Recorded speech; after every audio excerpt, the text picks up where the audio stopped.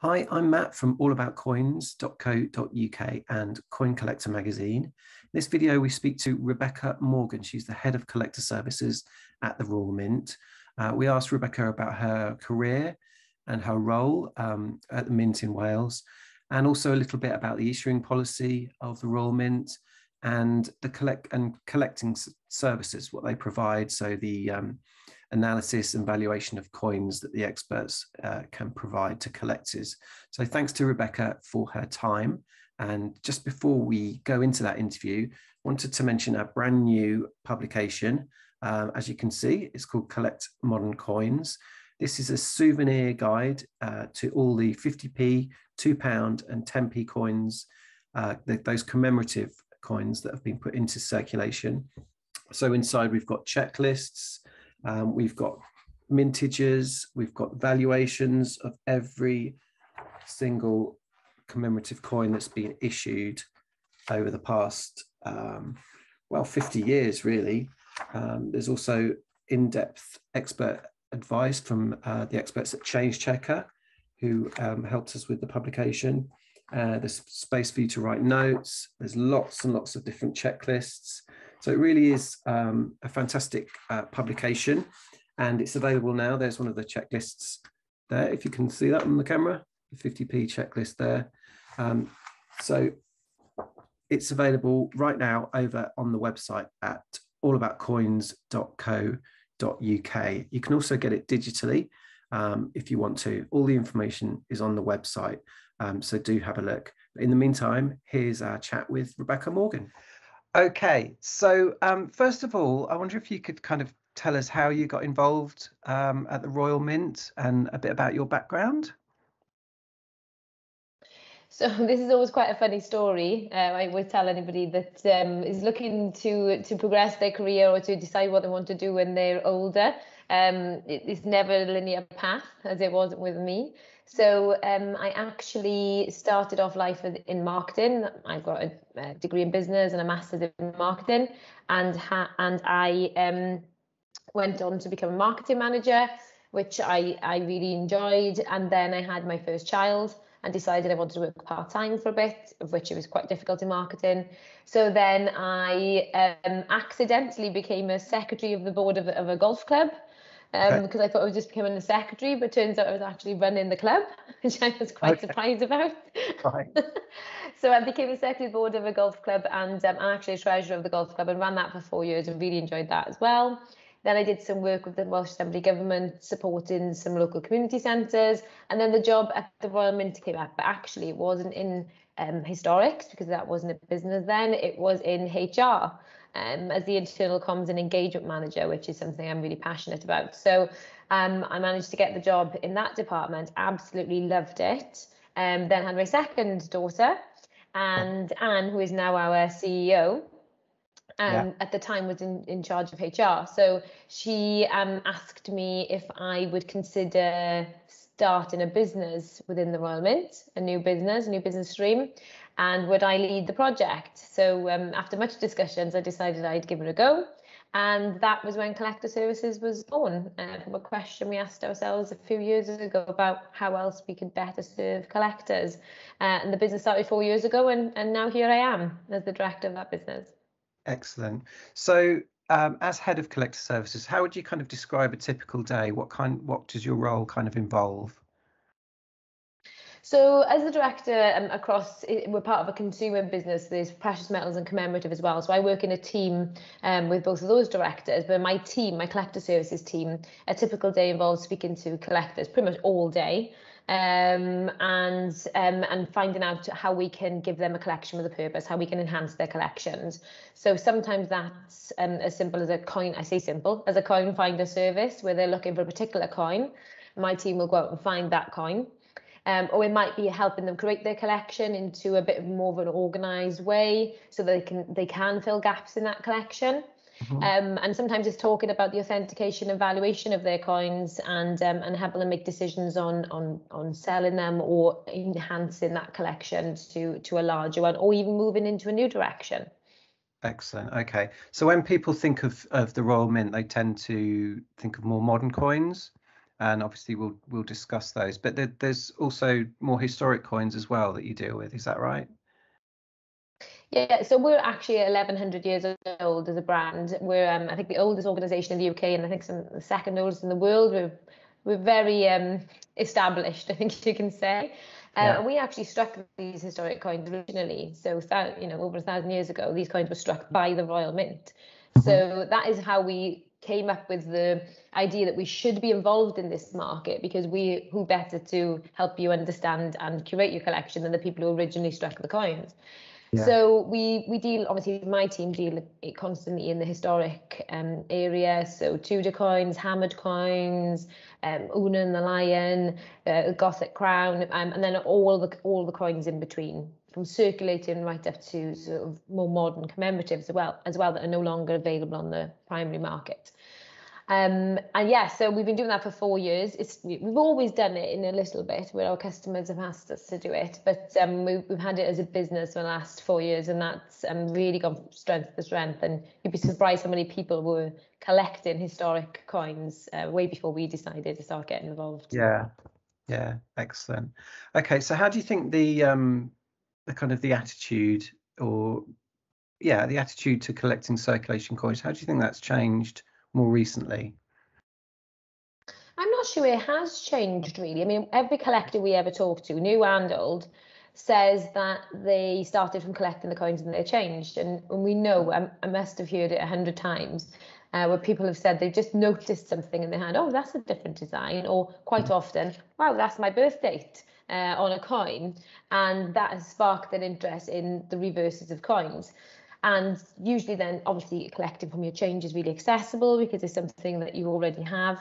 And that usually sparks an interest. But that's not true for everybody. For some people, it's a theme or an era sparks an interest, something you'd never find in your change. So people are interested in history, in certain monarchs or certain periods of time, or military even, spanning the coins across the wars. So there's lots of different ways people get into collecting coins, though we do know that starting your change is by far the most popular.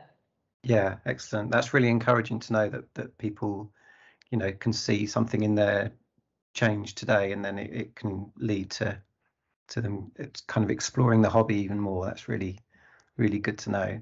Absolutely. And, coins have got a shelf life of, or life cycle of around 30 to 40 years. Okay. So even if there are less coins going into circulation now, there's still an abundance of designs out there that people can get really interested in. So yeah, fantastic. Okay. So one of the questions I had moving on to more modern coins was how does the Royal Mint balance the need to put coins out for practical reasons into circulation, and how do you kind of balance that with coming up with commemorative designs? So again, like I said, people collect for different reasons, and commemorative coins have been around a lot longer, I think, than people realise. Yeah. Obviously, a lot of historic coins are actually circulated in coins that were used as money back in the day, but they also had commemorative coins even as far back as Victoria, as Queen Victoria. So there's always been a balance of commemorative versus circulating, even when circulating was the only payment method, even when cash was the only payment method you could use. I think, circulating demand comes from the public. So the Treasury will determine how many coins need to go into circulation of any one denomination, depending on demands. As you can imagine, that peaks and troughs around things like Christmas and when people are spending a lot more. But there's an importance, there's an importance from us as well to make sure that our collectors always have something to collect. And quite a lot of people start collecting around themes that are not necessarily circulating coins, like I've already mentioned, so around monarchs or around, obviously some more popular culture things like music legends.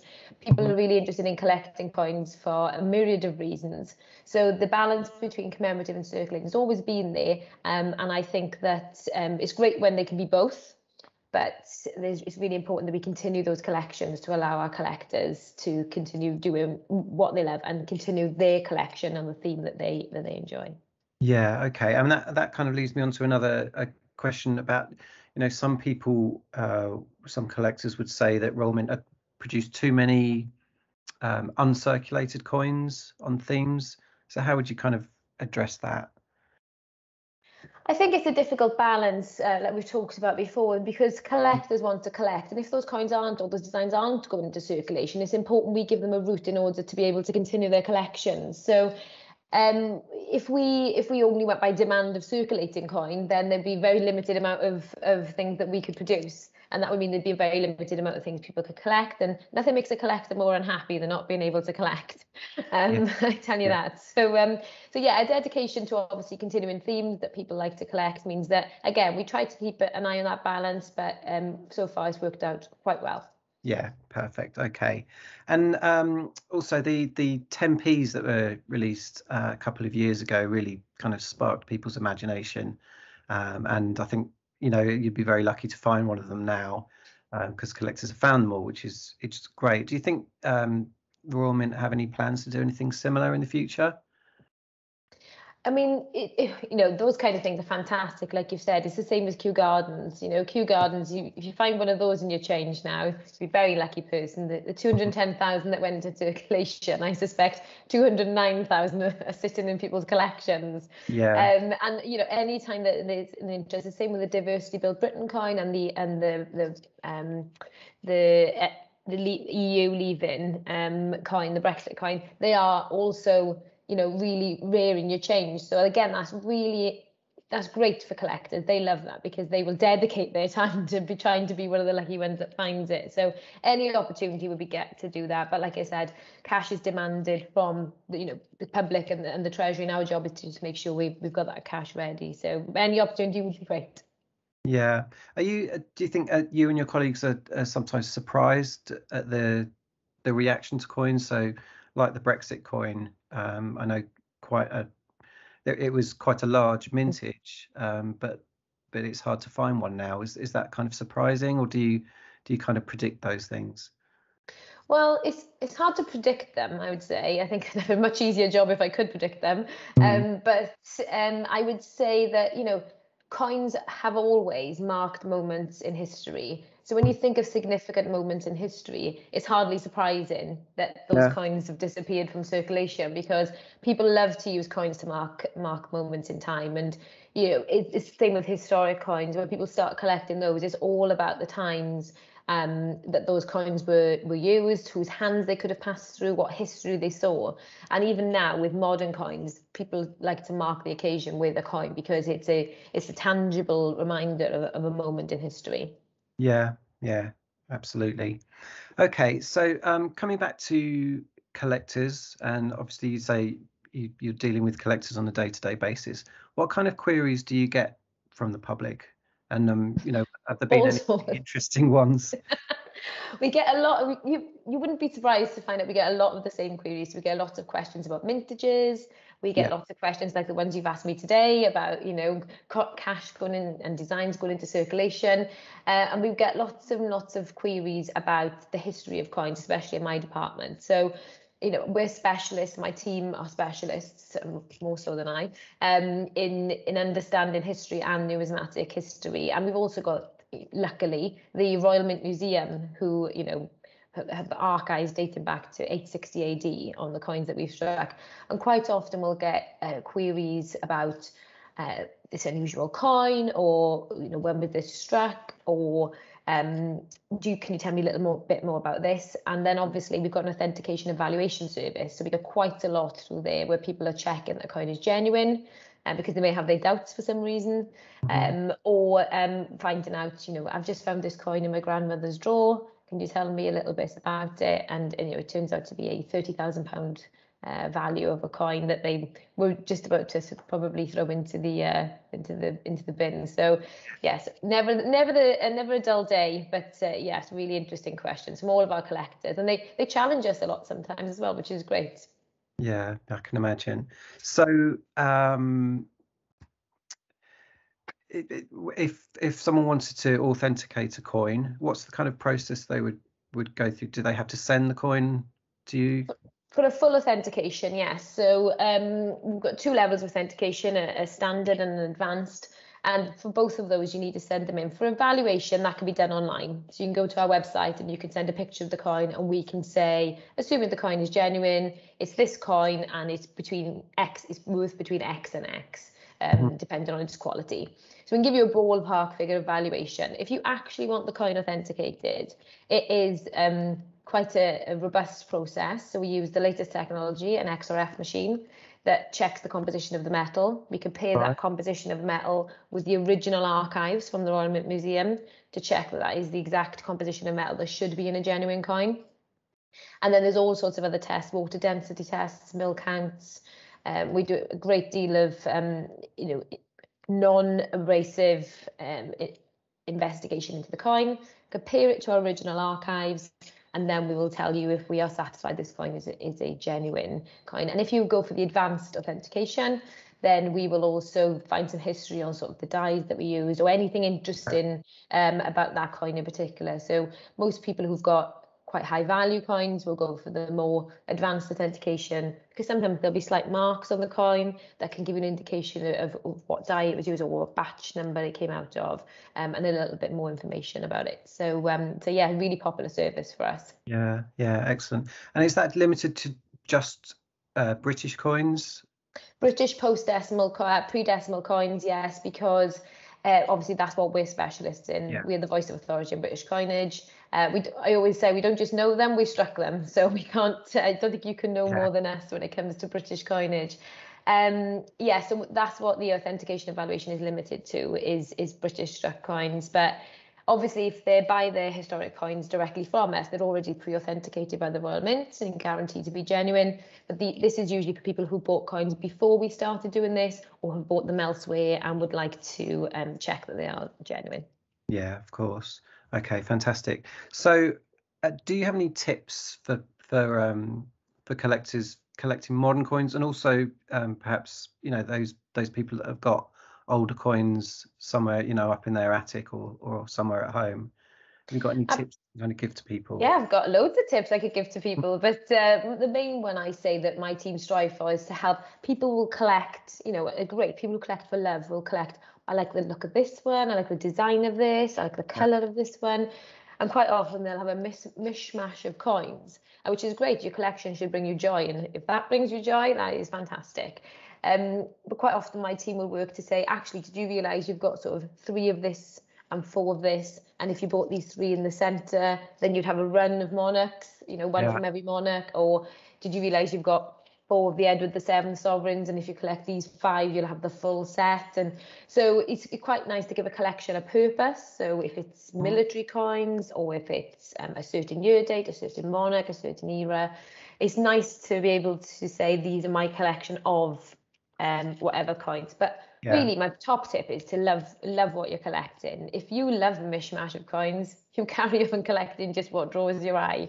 But when you're looking to build something for the future, maybe, then a collection with a purpose is what we say to do. And that can take any form. It can be silver, it can be gold, it can be sovereigns, it can be sixpences. It really doesn't matter.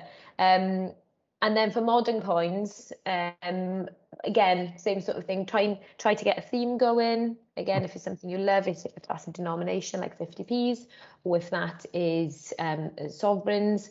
And then just look after your coins is my top tip. If you've got them bashing around in a drawer somewhere and you decide to start collecting, get yourself a little album. They're quite cost effective. They're about £10, where at least you can slip them in there. Don't clean your coins, please. Is my one request, unless they're being professionally cleaned. By professionally, I mean hardly touched. Not by somebody who's offering professional cleaning. And yeah, just look after them and try to learn about as much about them as you can, because like I said, they're small pieces of history. So there's lots of information out there. We've got God knows how much on our website, but there's also plenty of other sources out there to learn about your coins, and hopefully it'll keep you interested in them. Brilliant. Okay. And just finally, do you collect any of the coins yourself? Are you even allowed to, I guess is the question. And do you have a favourite design from the past? Yes. So it's really hard not to collect when you work at the Royal Mint, because you see miniature pieces of art being made every single day. And the process that goes into making a coin is absolutely, astounding, the artistry and the craftsmanship. So it's really difficult to not be in love with them when you see the work that goes into them. So I didn't collect before I worked there. I do collect now, but very careful not to take any out the door, otherwise I will be arrested. I buy them over the website. But I like to buy the sort of pre-decimal coinage and talk to my dad about the stories, the coins, what you could buy for a shilling, which always amazes me these days. He'd have change for £1 after going to the cinema, and I'm buying fish and chips, which always used to make me laugh. And so I love anything to do with my dad's sort of era. And then more modern, I collect some of the sovereigns, particularly ones with sort of, I collected the Victorian Albert sovereign because it had a special cipher on it. And I collect generally from my change with my children, so we have all the albums because that's a fun way to do it. And then my favourite coin is a very cliche, because it's almost everyone's favourite coin who's ever worked in historics, but Una and the Lion is my favourite coin, because it's just because of the story behind the design, and apart from the fact it's a beautiful coin and now becoming iconic in its own right. But the story behind it, I think, is really romantic as well. So I think coins are great tellers of stories. So when you've got a great story behind the coin, that is what draws me to it. But the design is fantastic too. So a double whammy with the Una and the Lion. Yeah, absolutely. Excellent. Okay, well, Rebecca, thanks so much for your time today. Thanks for having me. All that knowledge and experience. Yeah, thank you very much.